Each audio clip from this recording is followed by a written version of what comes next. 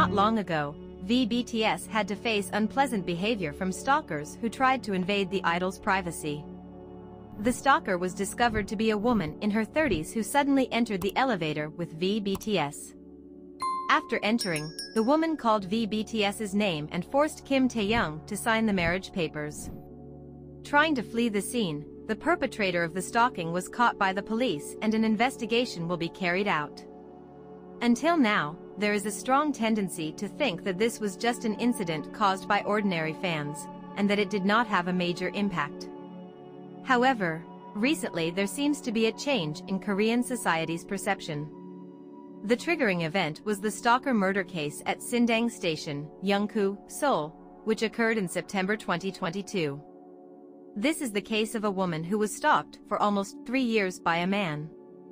The woman was ultimately brutally murdered inside the train station building. The perpetrator was a male employee who had been stalking her repeatedly. Victims who experienced stalking and threats reported the incident to the police in October 2021. The man who had a grudge against him had already decided to carry out this crime. In the end, the 28-year-old woman's life was taken in a tragic way.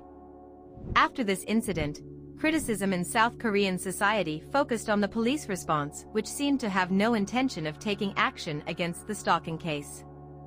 In fact, the police who received the victim's report did not detain the man because they deemed there was no risk of destroying evidence or running away, and acted as if they were encouraging a peaceful resolution between the two parties.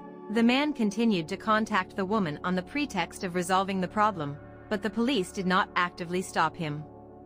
This murder might have been prevented if the police took a more proactive approach to the investigation.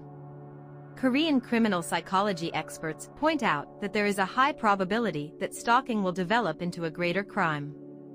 Kim Sung-hee, a professor at the Korean National Police Academy, said that stalking can lead to premeditated revenge killings. Research has revealed that when a murder is committed against someone who is believed to be a close relative, the premeditated crime rate is 3 times higher than for ordinary murder.